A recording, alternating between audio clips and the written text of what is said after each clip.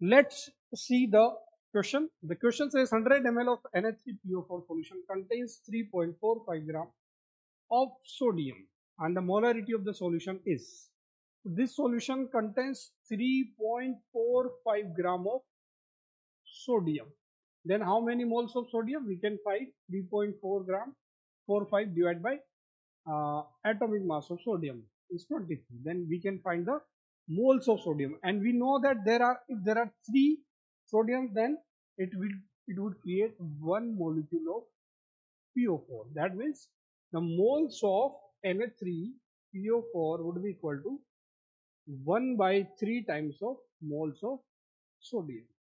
You can see by seeing the formula of the Na3PO4, because 3 sodium ions are contained by the 1 Na3PO4 molecule. So we have multiplied by 1 by 3 to convert the moles of sodium into the moles of Na3PO4.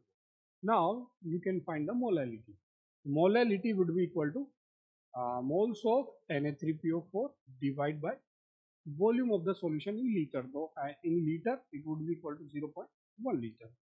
So you can say that molarity will be equal to this into this into 0.1. Okay. So you don't need to use the masses of the phosphorus and oxygen given here. Okay. You don't need this.